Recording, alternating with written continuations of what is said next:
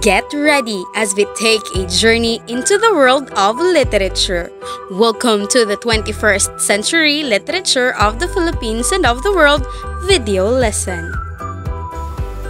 Blessed day, everyone! I am your teacher, Christine. Join me as we gain new experiences while learning.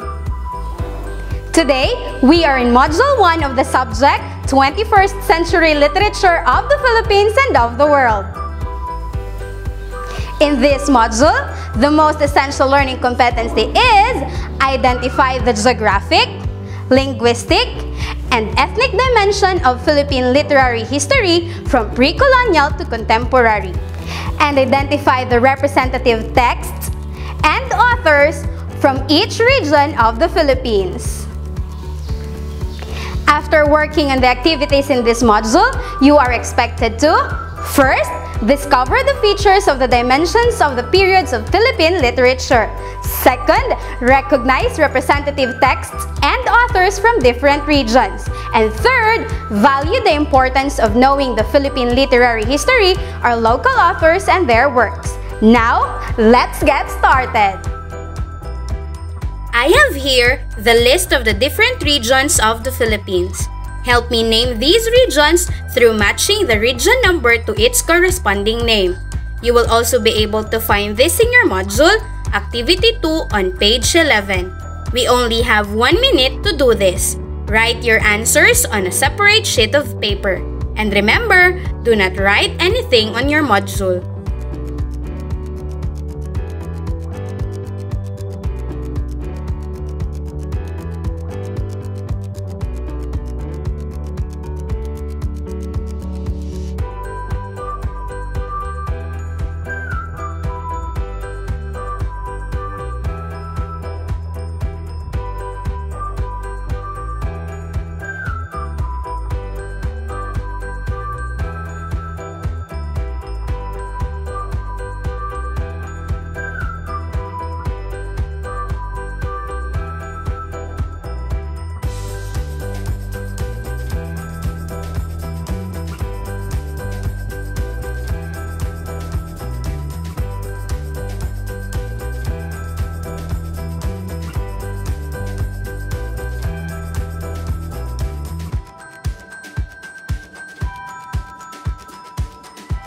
Your time is up! Let's see if you got the correct answers. You have 20 seconds to check your work. For number 1, we have letter B, Ilocos. Number 2, A, Cagayan Valley. Number 3, D, Central Luzon. Number 4, C, Calabar Zone. Number 5, F, Bicol. Number 6, E, Western Visayas. Number 7, H, Central Visayas. Number 8, G, Eastern Visayas. Number 9, J, Zamboanga Peninsula. Number 10, I, Northern Mindanao. Number 11, L, Davao. Number 12, K, Soxargen. Number 13, M, Caraga.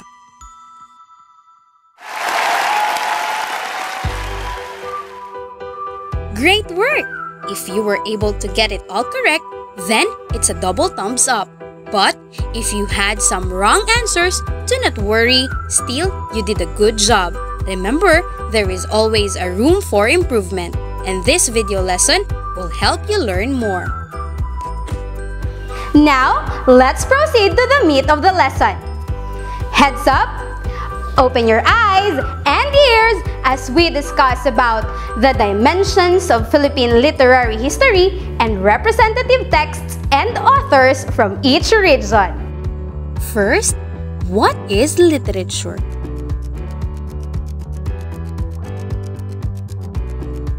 Literature plays a vital role in our lives. It mirrors human experiences and it lets you go around the world and learn and experience different cultures. It comes in various forms like poetry, riddles, stories, legends, etc. Before we land to the center of this adventure, let us discover first how it all began. Our first stop is the Philippine literary history and its dimensions. The first period for the Philippine literary history is known as the pre-colonial period. It existed long before the Spaniards and other foreigners landed on Philippine shores. Our forefathers already had their own literature stamped in the history of our race. The different literary forms are folk speeches or riddles, folk songs, folk narratives, indigenous rituals, mimetic dance, proverbs, and aphorisms. The second period is known as the Spanish colonization period. Spanish occupied Philippines in early 15th century. The Spanish colonization period has two distinct qualifications: the religious and secular classifications. During this period, the literary forms are folk speeches or riddles, folk songs, folk narratives, indigenous rituals, mimetic dance, proverbs, or aphorisms. Another period of the Philippine literary history is known as the American colonization period. Philippine literature in English is a direct result of American colonization of the country. This could not escape being imitative of American models of writing, especially during its period of apprenticeship. The literary forms during this period are free verse, modern short story, novels, and essays. We also have the Japanese colonization period. This period is considered the war years and period of maturity and originality. The literary forms are haiku, tanaga, and karaniwang anyo. And lastly, we have the contemporary or modern period.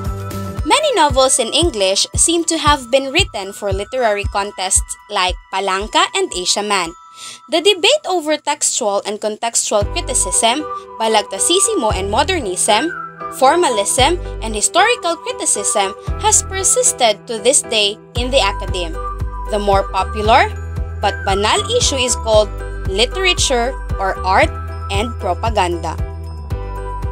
The literary forms during this period are chicklit, mobile phone textula, speculative fiction, flash fiction, blog, and hyper-poetry.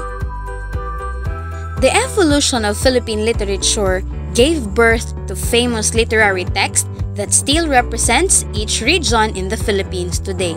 You may also find the list on page 20 of your module.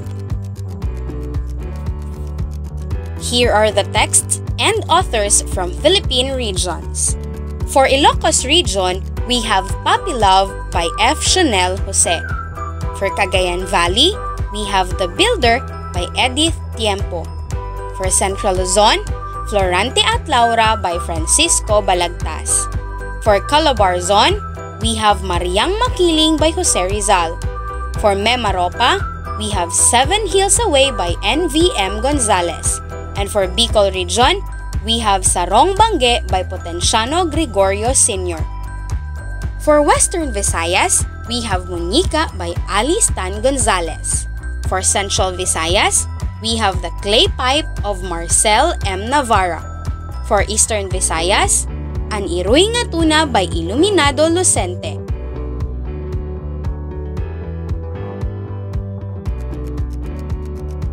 For Zamboanga Peninsula, The White Horse of Ali by Inigdo Alvarez Enriquez. For Northern Mindanao, The Battle of Taguluan by Regino L. Gonzalez Jr. And for Davao Region, Love in the Corn Husk by Ida Rivera Ford. And for Soxargen, we have Indarapatra and Sulaiman by Bartolome del Valle. For Caraga Region, we have Tuwaang Atense Wedding by E. Arsenio Manuel. And for Cordillera Administrative Region, we have The Wedding Dance by Amador T. Daguio.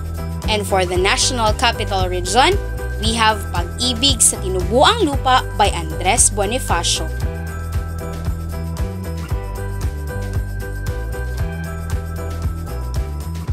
To fully understand the paradigm of certain literature, here are the different dimensions where these literary texts are anchored. You may find the examples on your module. The first dimension of Philippine literary history is known as geography. This studies places and the relationships between people and their environments. Example, Indarapatra and Sulaiman. Second, we have language or linguistics, a system of conventional spoken, manual or signed or written symbols by which individuals express themselves. Example, Muñeca. Third, we have ethnicity. This refers to social entities sharing real or putative ascriptive features like a common origin or cultural linguistic legacy. Example, The Wedding Dance by Amador T. Daguio. Were you able to grasp the lesson? Did the discussion help you in understanding the lesson? I'm certain that it really did. This time, let us see how well you have understood the lesson. We will now be doing an activity found in your module in What's More, Activity 5, page 23. In this activity, you should be able to identify whether the excerpt is geographic, linguistic, or ethnic.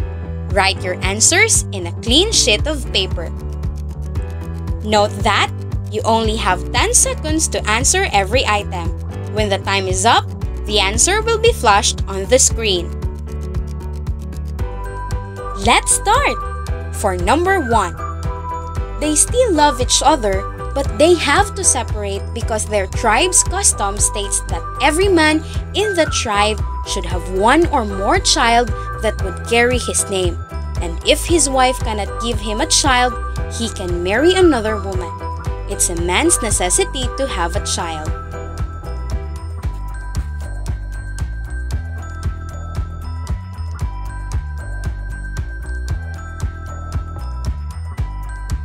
Oops, your time is up. The correct answer is ethnic. It is ethnic because the wedding dance is a story anchored on a certain norm and culture of a certain tribe. Let's proceed to the next item. Number 2. A very long time ago, the large island of Mindanao was completely covered with water, and the sea extended over all the lowlands so that nothing could be seen but mountains jutting from it.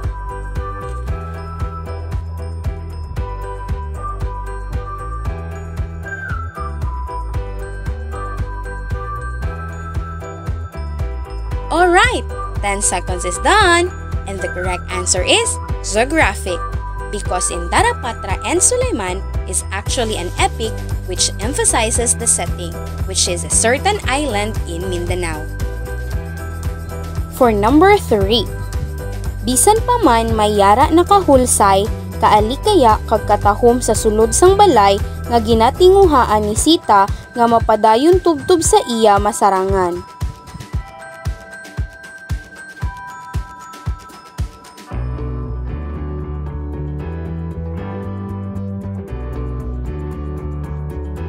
Time is up!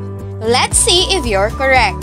The answer is linguistic, because Muñeca is a story written in preference of a certain group of individuals who share the same language. Let's proceed. Number 4. The savakan or bride wealth consisting of articles and wrapped food to be paid for by the groom's kinsmen are offered one by one until only the two most costly remain. One is given the value of an ancient gongs with 10 bosses and 9 relief rings. The other is redeemable only by a golden guitar and a golden flute.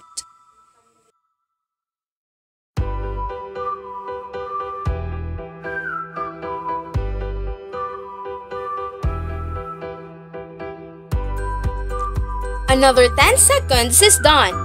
Check if your answer is correct. The correct answer is ethnic, because The excerpt actually depicts a certain wedding norm or belief of a certain tribe. And for the last item, number 5. It was a chilly night, but Regino was sweating in his foxhole in the beach of Taguluan, a town in northern Mindanao. It would be his first encounter against the formidable Japanese Imperial Army.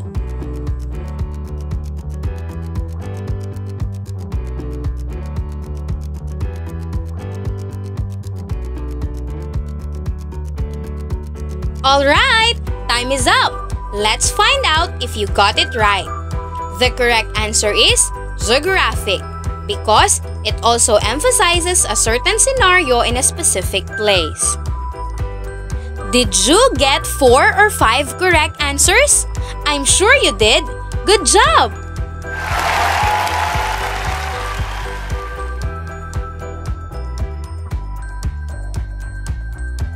Now, you may proceed on the assessment part of your module, found on page 29.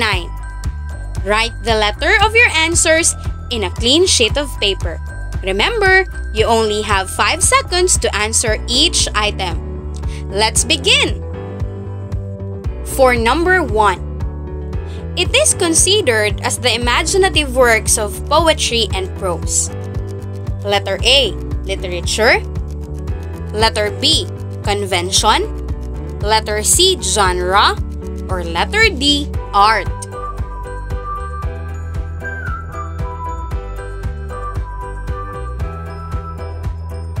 Alright, time is up. And the correct answer is A, literature. For number 2, this period is influenced by the birth of public school systems. A, contemporary. B, Spanish. C, American. Or D, Japanese.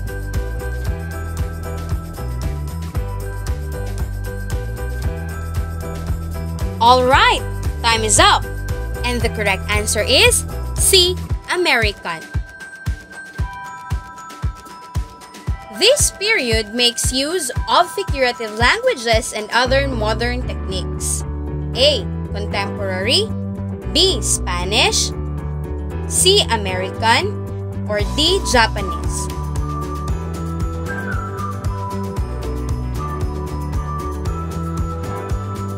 Time is over. The correct answer is A, contemporary. Number 4. This period is considered the war times with influence on literary arts and forms. A, pre-colonial. B, Spanish. C, Japanese. Or D, American.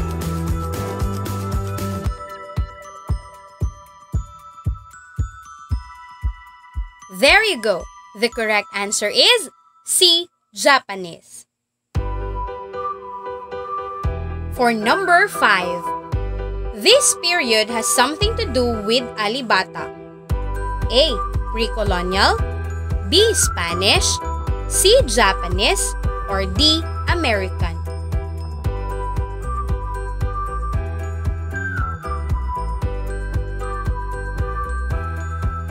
Alright, the correct answer is A, pre-colonial. Number 6.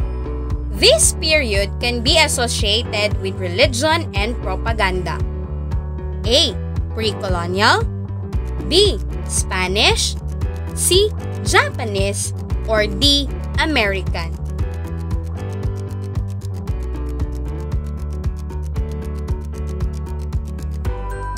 There you have it!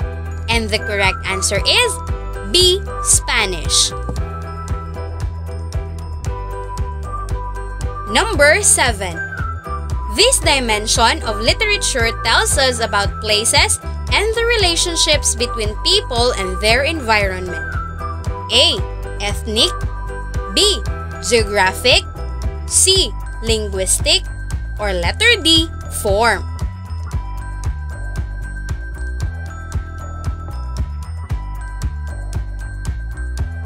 Time is up! The correct answer is geographic. This dimension of literature is related to a system of conventional spoken, manual, or written symbols by which individuals express themselves. A. Ethnic, B.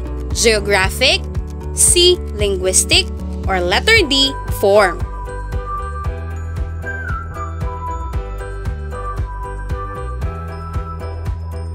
And the right answer is C. Linguistic. This dimension of literature refers to social entities sharing real or putative features like a common origin or cultural linguistic legacy. A. Ethnic, B. Geographic, C. Linguistic, or D. Form.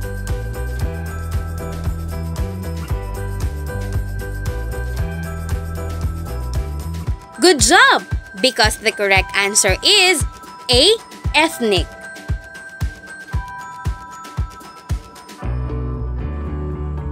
And for the last item, number 10. The literature entitled The Widow's Son, compiled by Mabel Cook Cole, was told by this tribe. A. Subanon, B. Mandaya, C. Bukidnon, or D. Igorot.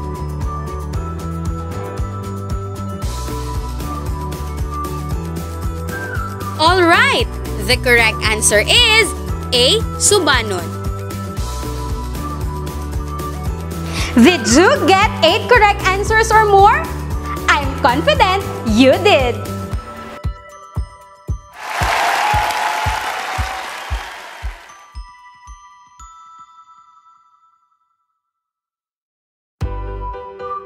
Good job and congratulations! I am glad on how you have demonstrated interest and understanding of today's lesson. See you again in our next lesson. Sulong Edukalidad!